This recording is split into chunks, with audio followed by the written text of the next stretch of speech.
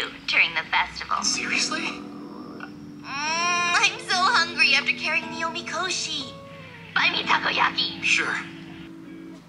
Hello and welcome back to my YouTube channel. My name is Ashley and this is my channel Planting Ashley. You can find me on Instagram under the same name if you're interested in my plant content there. And today I'm going to be telling you about some tea. I made a video like this a really long time ago, back when I actually first got into houseplants, and today I'm going to be making it again for the new wave of plant parents. I also thought that it'd be fun to kind of like refresh the whole situation with lots of like plant taboos and etiquette and things like that, because I feel like I'm seeing a lot of people kind of break some taboos in like not a good way, so I kind of wanted to go over them. Before we get started though, please don't forget to hit like and subscribe. I hope that you will leave a comment. Let me know how your day is going. Let me know if you can relate to any of these or if you didn't know about some of these maybe before today's video. The number one thing to know right off the bat when it comes to the houseplant community is that not everyone is friends with everyone else. You might love 2 Instagram creators or 2 houseplant YouTube creators and you're like, oh my gosh, I love this person and I love this person, or I love this clique and I love this clique. They might not like each other.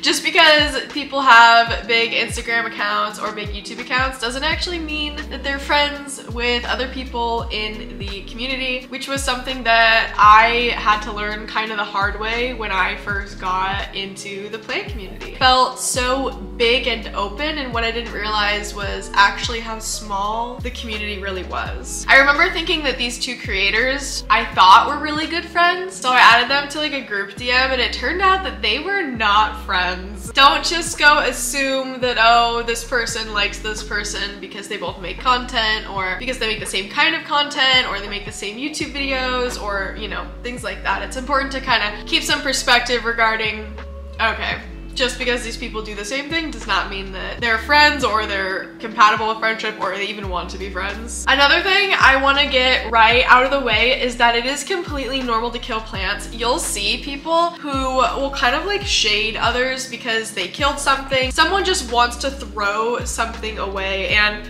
I've seen a lot of pushback on this lately. So there's a lot of creators that are just like, you know, making content where they'll just throw a plant, and then you'll see people in the comments being like, I can't believe you would just throw that plant. That is a living being. Like, why would you just throw that away? And it's like, you know, if someone doesn't want something anymore, they don't have to take care of it.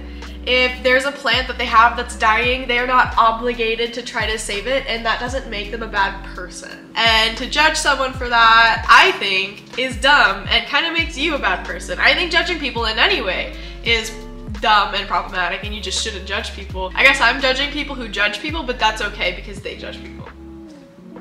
Another thing to get right out of the way is that houseplant pests are unfortunately normal. This doesn't mean that you should just like let them live in your house, you know, but it does mean that you're gonna have to get used to maybe seeing a mealybug here, or maybe you get a little thrip outbreak and you have to take care of it. While we're on the topic of pests, my favorite thing to use for making sure that your plants stay healthy is Captain Jack's. This is not sponsored. Captain Jack's is a phenomenal way to make sure that your plants stay safe. I use the insecticidal soap right now, but I also really like the dead bug brew. The insecticidal soap hasn't killed my isopods, so maybe that's good information for you to have, I don't know. There's also people who worship the shit out of neem oil, and it's a fucking joke. Neem oil is a really good preventative, but there are people who act like spraying neem oil on your plants will make it so that, number one, they're never gonna catch pests, or if you have scale, you can just spray neem oil on your plants and it'll be fine. And it's like, that's not how neem oil works. Neem oil is a preventative, but it won't deal with the root of your problem. So you need to make sure that you're dealing with the root of your own problem, either by using a systemic, if you feel like that's something you want to step into, or by like actually, you know, removing the things. I don't know. You're welcome to take care of your plants however you want to take care of them, but I really do just want to like hammer in that just spraying neem oil on your plants or like wiping them down won't just get rid of plant pests. You have to like actually actually treat them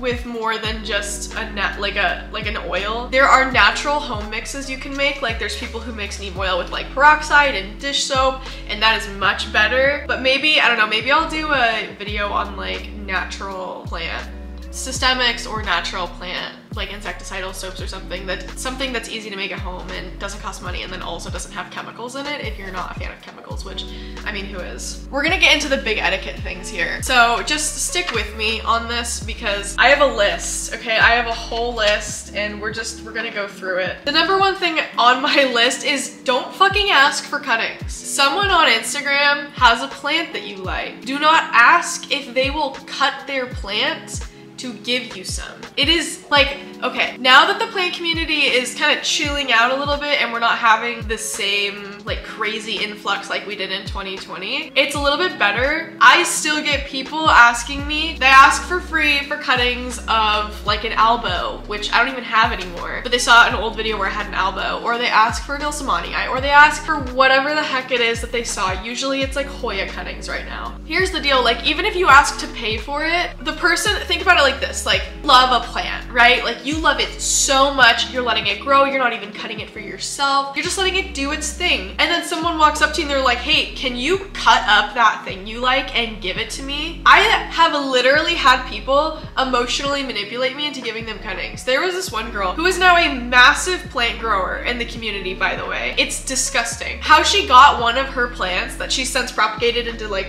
hundreds and hundreds of cuttings. She told me that her little kid really wanted this plant and that they had no way to get it and it was impossible. And so I sent her the plant just to find her unboxed like 7 on her Instagram like later that week. So she completely lied. And then like, I don't even think her daughter wanted the plant. I think she just completely made up some reason to try to get me to like give her that plant. Also, I think this would look way cuter like on the couch with me. Hi, Raven. Hello. The next thing is, do not ask for people to follow you back on Instagram or on YouTube. It is really weird. I literally had someone just 2 days ago, and again, like I'm way less active on Instagram specifically, just had someone ask me to follow them back like 2 days ago. They were like, hey, oh my gosh, I love your account, I followed you, will you follow me back? And then also like promote my Instagram. And it's just like, it's one thing to be friends with someone and then you ask a friend to help, like someone who you know and can trust to help you out, which even then, like I don't think I would do. To ask a complete stranger to just like do something for you when you like, when people ask me that, all that I know that they're looking at me at is like a resource. They're not looking at me like, oh, I want to be friends with you, so follow me. Oh my gosh, my bird of paradise leaf is unfurling finally.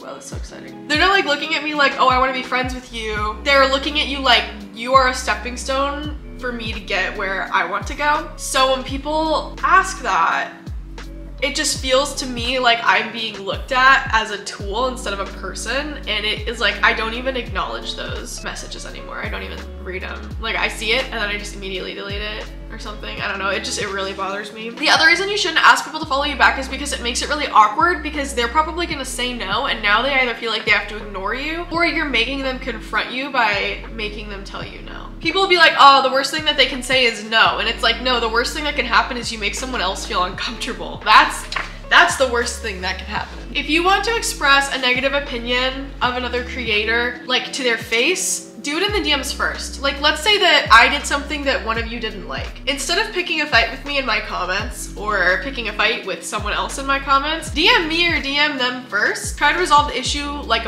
an adult, like a person, because if you criticize someone in their comments, they're likely gonna feel threatened and they'll probably either just delete your comment or block you or fight with you. And you probably don't wanna fight. They definitely don't wanna fight. They're just trying to live their life, post it on their Instagram. Definitely resolve or try to resolve things in private in DMs first. If someone does something that's like actually legitimately problematic, right? Like, I'm not talking about bigotry, I'm not talking about racism, like call that shit out instantly. But if someone does something minor that like you don't like let's say that you're gonna criticize the way that they're watering their plants, or the timing in which they water their plants, or how they water, what they put in their fertilizer, what fertilizer they use, what nutrients they use, you know, definitely talk to them first before you like criticize them on their page. Also, this helps you kind of protect yourself, because there are creators out there that are mean that you wouldn't know are mean. And if you criticize them and then they don't like that, they could blast you on their Instagram story and now you have a bunch of people harassing you. It's just dumb. So not only does it protect you, but it also protects the feelings of the person that like you're talking to. Most of you, not like you as in people who are currently watching this, most people won't listen to that advice. If they see something that they don't like, they're just gonna like comment about it because like, why not? In my opinion, it's best to like actually try to talk to the person and be like, hey, why do you think that it's good to do this? Then have a discussion about why maybe it isn't the best thing to do. You know? Starting gossip about another YouTuber, Instagrammer is really discouraged. That doesn't mean that there are people who won't do it though. There's people who will just pick drama because drama is definitely views. Drama is so annoying because no one likes it, but everyone's gonna listen to it. Does that make sense? It's like literally no one enjoys it and it's just stressful for everyone, but people love to hate watch drama and it brings in a lot of views. Me and Good and PlanTEA would always joke about having fake beef with each other because we thought it would be funny.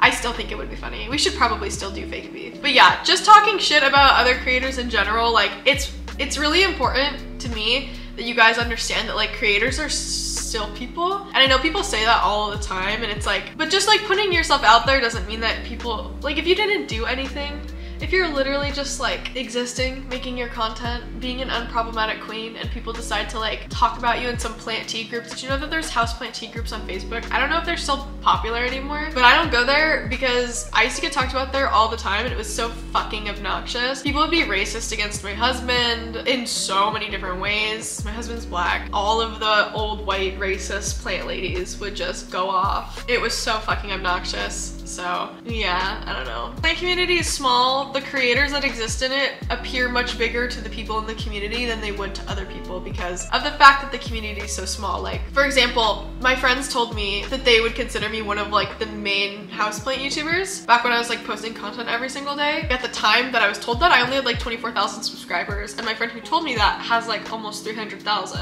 And it was just because of the fact that like my videos, even though I had a really small influx of like new people who would come and follow me, the people who did follow me and watch me at the time, like subscriber per viewer ratio was really high. So like most of the people who were subscribed to me watched my content. I don't know how to explain it, but there's something about smaller communities, like the plant community, for example. The creators feel so much bigger. And then when the creators do get big, right? Like when you have people like Harley G or David Sheng, like people who just get really, really big, you know? Then those creators get even like so much bigger even then. It's really easy to kind of remove the fact that, oh, that's just a person out there who's literally going to work. That person is just doing their job. Kind of on a little tangent about the gossip thing, and then also reconnecting to what I said earlier, really make sure that you don't assume people are friends because the last thing you want to do, or don't assume that people aren't friends as well, because the last thing you want to do is talk shit to someone who you don't think is friends with someone else, but then they are, and then they screenshot what you said and sent it to that person, which I've seen happen before. It's really awkward. People assumed that people weren't friends with me, and so they would talk, like other creators would talk shit about me to my friends, and then my friends would screenshot it and send it in our iMessage group chat. And it was always really fun to see like who was two-faced. I don't know. Don't do it. Do not do it. Honestly, just don't talk shit and you'll never, if you never fuck around, you'll never find out. There's like a fuck ton of ways to grow plants, okay? So telling someone that their way is wrong is hilarious and don't do it. And they're just like minding their own business, growing their plant, doing their own shit, you know? And you're like, that's actually the incorrect way to do that because I do this, and if you don't do this, then like you're doing it wrong. Like that's hilarious because deadass put my plants in a fucking container and I leave them alone for like 3 weeks and they do great and they pop off. And other people are like, you have to mist your plants every day. Your house humidity must be this and you must do this. And it's like, my chameleon ZZ is doing really great. It's doing really good. My money tree, my Brazil is doing really great. But thank you for your opinion. Unsolicited criticism is just not really pog. I don't know what else to say about it. It's just like, if someone doesn't ask you for your opinion, probably don't give it unless you're being like nice about it. Like there's some people who be like, hey girl, just wanted to say like I don't mean this in a negative way at all, but you know, X, Y, and Z. Different than being like, oh my god, you're literally gonna kill your plant. Like, ugh, it's so annoying. Before you ask someone a question, make sure you do your own research first. You could text me and be like, hey Ashley, what is this plant sickness? But before doing that, you could also Google it, try to figure out for yourself what's going on. Because something that happens a lot is people will use houseplant creators as like a Google, and instead of Googling something, because they probably just don't even think to, they'll just like come right to us and then ask us stuff, but like we probably don't know. We don't know your zone, we don't know how you take care of your plants, and how much you really water them. Like you could tell us that you water at a certain amount, but like if you actually don't, like if you think you do something but you actually don't, now we're diagnosing on like just elements that we're being completely told, which is just never gonna help you. Try to do your own research first. You're always welcome to ask me. Like you can always, just letting you guys know, you can always screenshot shit and send it to me, and I will do my best to help you figure out what's going on with your plant. But most creators don't like that, so try to do your own research first before asking. Okay, I want to go over some plant shopping etiquette. This is really, really important. Plant shops have plants. Plants will drop leaves on the floor and they might lose a stem. You might also just see a plant you like at a store but feel like you shouldn't have to pay for it. And here's the deal. What I'm about to say, I'm gonna say specifically only in regards to like plant shops. I'm not gonna talk about big box stores. I don't think people should like steal plants from anywhere because plants are not a necessity. I think that it's different if you needed to steal something to live. If you literally cannot afford diapers and your kid needs diapers and you're gonna steal diapers, I'm looking the other way. I'm not saying shit. I'm not a fucking snitch. But if you're gonna hurt my locally owned plant store business, if you're gonna hurt that business, we're gonna have some beef. We're gonna have some beef. I could give a shit about Home Depot. I'm not saying it's okay, but I'm not gonna make it my problem. What is my issue is when I see people brag about stealing plants from locally owned plant shops. It is so fucking obnoxious. Or stealing plants from nature. But Ashley, it's nature. The plant just exists out there. It doesn't belong to anyone. That's not what it's about. It's the fact that you're traumatizing a plant by taking it out of its environment and bringing it into your house. Why? Why are you doing that? So that you can have it in your house? Why can't you just fucking like it when it's in the nature? I literally had a girl comment on my Instagram, and I don't know the full story, but 2 days ago, she left a comment on my Instagram about how she went on a hike with her husband and she dug up 2 cactuses to bring home. Do you know that depending on the type of cactus that you're digging up, it can be a federal crime that will literally send you to jail? Because some cactuses are very specifically protected by native tribes. Did you know that? Probably didn't, and that's probably why you did what you did. Holy cow. Don't do that. It is so fucking bad. I don't care if there's like a cute little shrub, like a little tiny shrub weed, and you take it out of the ground because you're like, oh, I want to grow this shrub at home. This is such a cute little shrub, you know, little tiny weed that someone is just gonna kill anyways. We're talking about a cactus. It was a big cactus too. I saw it on her Instagram story. It was like this big. Do you know how old that thing is? It's probably 10 to 15 years old. I don't know the cactus off the top of my head. I don't know if it's one of the protected one or one of the endangered ones, but she just dug it out of the ground and took it home. It could be a place where that's allowed. It could be a place where it's like, oh, go on a hike. There are actual cactus nurseries that do have it where you're like, oh, I want this cactus, and they're growing the cactus in the ground, and so then you gotta like pick it up. But I don't think so because she dug it out of the ground with a branch. Is what I'm saying making sense? Don't do that. Don't steal from locally owned plant stores, and don't steal from the fucking nature, okay? Leave the plants be, take a photo. The worst thing too is when people steal plants and then they like kill them, and it's like, what the fuck was the point? Literally, what was the reason? One of the last things I want to talk about in this kind of like really weird rant about plant taboos and etiquette is that you can fertilize your plant year round. There are people, honestly, probably including me at some points, because it's like, it's an ad and so it, you know, works. But you might see people say like, oh, it's spring, it's time to start fertilizing your house plants. Bestie, if you haven't been fertilizing your houseplants all year round, you're throwing. You're literally griefing. You're trolling right now, dude. You are literally trolling right now. I'm gonna report you to the DMs, to the GMs, the game masters, because you're trolling, you're throwing right now. Take care of them all year round. You don't need to just fertilize them in the spring. These guys, they like care and love and compassion all year round. It doesn't just need to be during the spring, like during our spring. They're inside. some amount of humidity indoors. It's warm indoors. I'm sure you're not sleeping with it 20 degrees in your house. I hope not. You can fertilize these little guys all year round, and they like it. They really like it. So if someone's telling you that you can't do that, they're lying to you because they're dumb. Final thing I want to talk about is repotting your plants. I'm so nervous I'm gonna catch my hair on fire. I'm like trying to be like very expressive with this because I feel very strongly about these things, but holy fuck, dude, you don't repot your plants, bro. Don't do it. And here, okay, hold on. I'm gonna get close to you for a second, okay? It is really exciting to repot plants, all right? I get it. I understand how exciting it is and how exciting it can be. You get a new plant, you get a new pot, you put the plant in the pot. It's a really good wholesome moment. We love to see it. We like the nice pots. They're very pretty, but use a cloche or a cache pot. You know what a cache pot is? It's this. See how the plant is in this and this has literally nothing in it?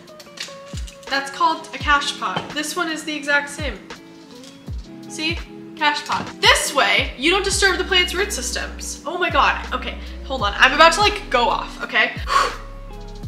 Do you know what causes plants to grow faster, to give you lots of new growth? It is because they are secure in their home. They are comfy, they are root bound, they can no longer focus on growing roots, so instead what are they gonna focus on growing on? I'll give you a guess. It's called foliage, i.e. leaves, and we like them. So if you disrupt the root system, guess what's gonna happen to your leaves? They're not gonna be happy and they're gonna stop growing so fast. And we don't want that, right? We want our plants to grow fast. We want them to get big. That's what we like about the plants. So if you buy a plant from the store and then you take it home, not only is it stressed out from being moved from a very humid, warm, bright store to maybe your darker house, now you're also fucking up its root system, so it's like double whammy. And then you have people that completely change out the soil. And I don't know what the hell is their deal, okay? And I know I'm speaking very strongly about this because I'm trying to be entertaining, I'm trying to be content, like, and I feel very strongly about this. But me talking like this does not give you the right to go show up on someone's page and be like, what the fuck are you doing? Okay? I just want to make that clear, all right? No one is to be attacking anyone because of what I am saying here very enthusiastically. You're watching this video and you do this, I'm begging you to stop. There are people who take all of the soil out of a plant, all of it gone, and they completely repot it and they put the roots in. Do you know how many like little micro roots you just got rid of? Because there's like major roots, right? But then there's all those little teeny tiny roots that are like as thin as fibers. They're so small and you just threw it all away. Why? Because someone told you you needed to completely change out your soil. When you repot something, you should take it out of the pot, not disrupt it, like just leave it. It's not an outdoor plant, it's not a Gerber daisy. When you take Gerber daisies out of the pot, you kind of squish up the root ball so that it can give the roots space to grow into the ground because they're growing into the ground in a garden bed. You know what you're not doing with houseplants? Planting them in a garden bed because you probably don't live in Florida. If you do, don't listen to me. You might be planting plants outside. And then in that case, it's different because you got all the humidity, you got the warmth, you got the temperate climate, you got everything. You know what houseplant people don't have? Any of that. So in another pot, right? It's time for a new pot. What I'm gonna need you to do is simply take it out of the pot like that. Then you would place it in a pot that is 2 inches bigger, like this one, for example. And then you would simply fill in the soil, put a little new soil in the bottom, put the plant in, just a little bit, and then put new soil around the sides. And that's it. That's all you need to do. It will make sure that your root system stays intact while giving it new space to grow, and it will hopefully keep your plant leaves still continuously growing as you know, it's adjusting to its new home. That's kind of it for my plant taboos and etiquette rant today. I hope that you thought it was entertaining. I hope that you thought it was fun. I tried to go over a lot of things that I feel like I've touched on before. Something that I forget that exists are people don't watch every video you make, right? Like I made this video 3 years ago and I'm remaking it now because most of you probably haven't seen that video, probably would like me ranting about shit. So thank you for giving me the space to come back. I really, really appreciate it. Thank you for being there for me while I took such a long break. Thank you for dealing with all of the sponsor stuff. I am trying to make money to support our family and I don't really have the option right now to say no to sponsors. What you guys could do to help me in those situations is please watch my sponsor content and please keep watching. I'm like begging you. Views on my videos that aren't plant tours are like 1/4 of what they are on plant tours. And you don't owe me anything, I don't owe you anything, but if you do care about my content, I do see some of you being like, I'm commenting again to boost engagement, and you are a real one. I can't even thank you enough for doing that. I'm trying to get my footing back again because I love plants. Oh my god, I love plants. I love making plant content. I miss it so much. And YouTube is not promoting me the same way as it was before I stopped to take a break because my depression got so bad I felt like everything was ending. So I'm so much better now, so much happier now. I'm so much healthier now in so many different ways. And I just want to get back to making my content. And I really hope that you stick around for the journey because this year is going to be really fun. I'm really excited. That being said, thank you so much for watching this video, and don't forget to check out my YouTube channel memberships. $5 a month and it's super fun. Also, don't forget to join my Discord. I am there all of the time now. I am making a massive effort to be there, so if you want to come hang out, ask questions or whatever. Sometimes I just sit in VC and see if people will come by and say hi. But yeah, and before you go, I want to show you my outfit because it's really cute. This is my outfit. It's this really cute, so I'm wearing this like white base dress here. I'm wearing this really cute little white base dress. And then this is an apron skirt. Normally I just wear it with a shirt, like a crop top, but I decided to put it over the dress because I thought it would be really cute, and I think I was right. And I like that you can see the bottom of the skirt. I hope you can see this. The dress is there. The skirt goes over, it's like a little apron. Thank you so much for watching, and I'll see you guys in the next plant section.